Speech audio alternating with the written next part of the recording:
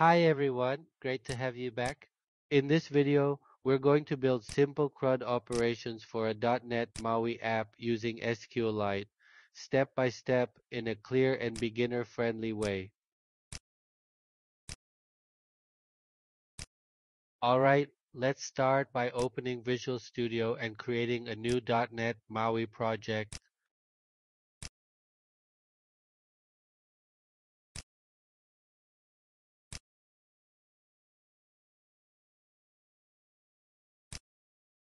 After that, we add a folder named Models.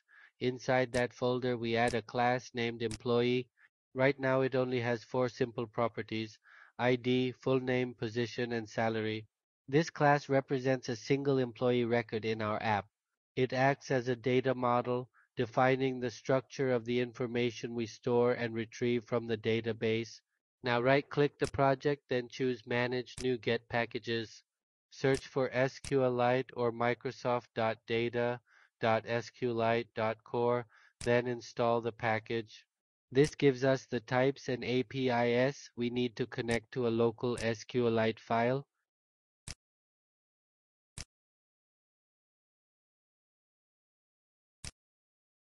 Next, create a new folder named Services.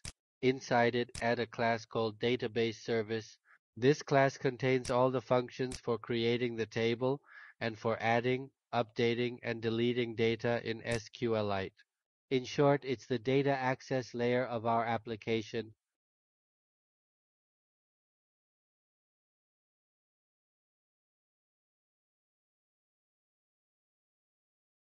In the constructor, we configure the file path for our database in the app's data directory.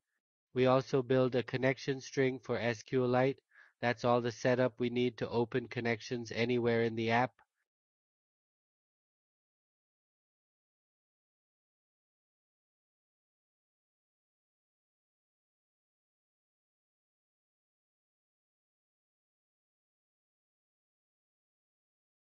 We create a method called Initialize Database Async, and inside it we create the employees table using the columns defined in the employee class.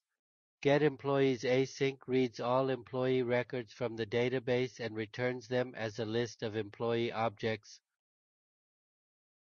AddEmployee Async takes an employee object, inserts it into the database, and returns the number of rows affected. Update Employee Async updates an existing employee based on their ID and returns the number of rows that were modified. Delete Employee Async deletes an employee by ID and removes the record permanently if it exists.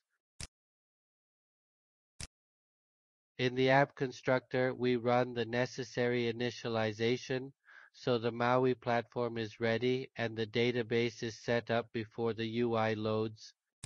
Next, open MauiProgram.cs to register the service.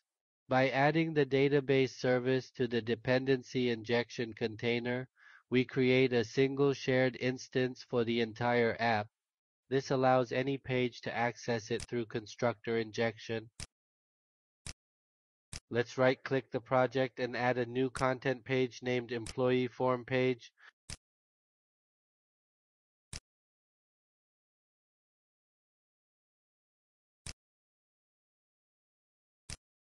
On this page, we set up input fields for full name, position, and salary, along with save and cancel buttons at the bottom.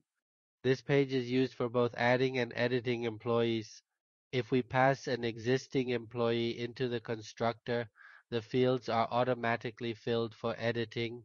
If we don't pass anything, the form is treated as a new record.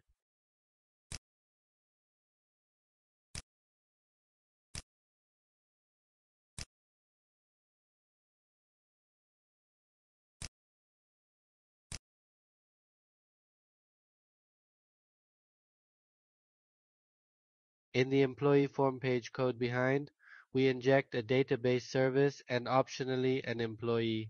If an existing employee is provided, we populate the input fields.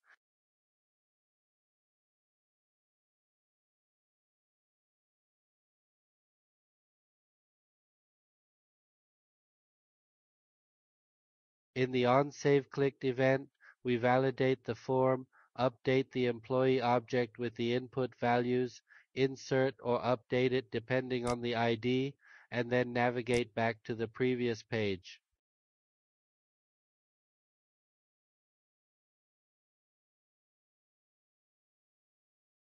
In the onCancelClicked event, we simply navigate back without saving any changes. Now let's open mainpage.xaml. We'll remove the default MAUI template code and replace it with a layout that lets us display the employee list, search for employees, delete entries, and add new ones.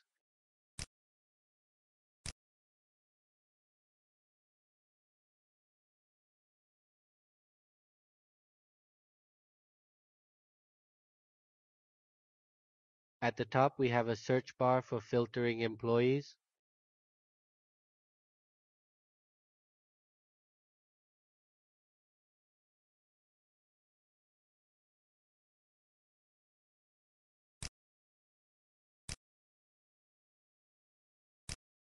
In the middle, a collection view displays the list. Each item shows the employee's full name, position, and salary, along with a delete button.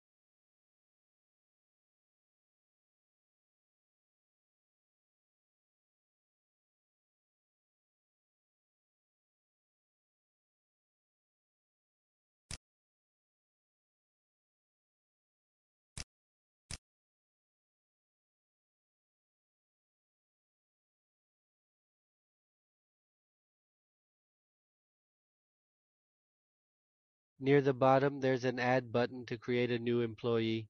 And when you double tap a row, it opens the form to edit that employee.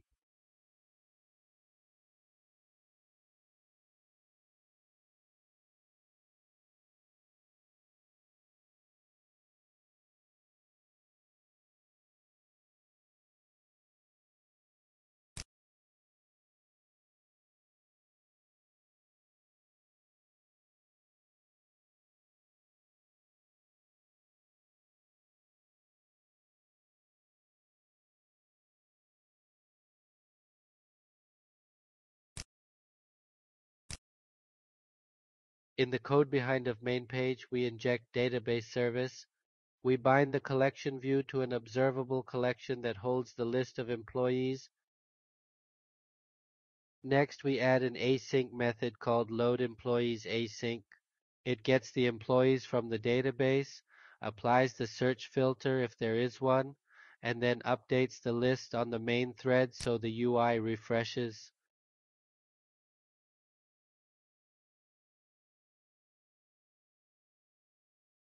In the constructor, we also start loading the employees in the background so the list appears as soon as the page is ready. Now let's start the app. When the Add button is clicked, we navigate to the employee form page to create a new employee.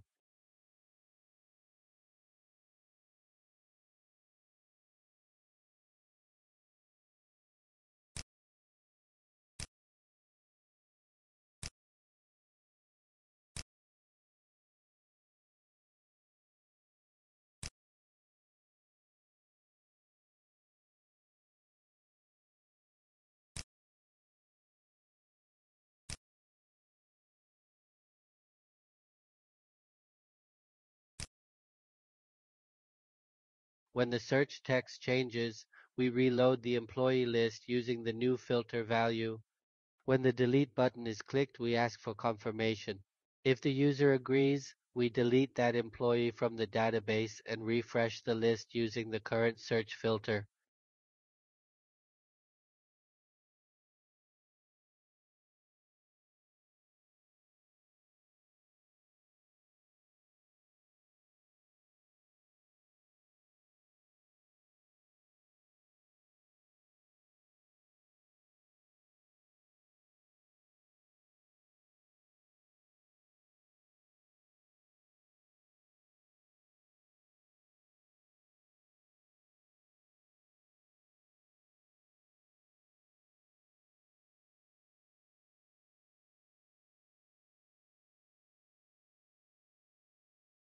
When an item is double-tapped, we open the employee form page and load that employee's information for editing.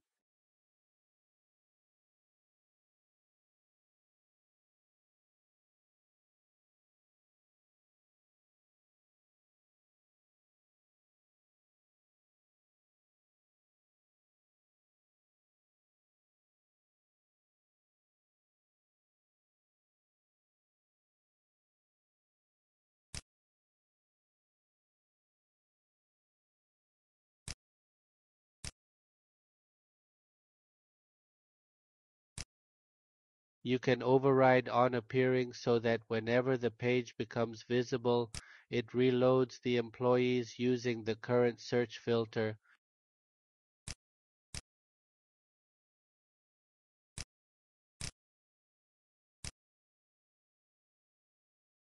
And that wraps it up. We now have a fully working MAUI app with an SQLite database and complete CRUD functionality. If you enjoyed this tutorial, don't forget to like and subscribe. Thanks for watching, and I'll see you in the next video.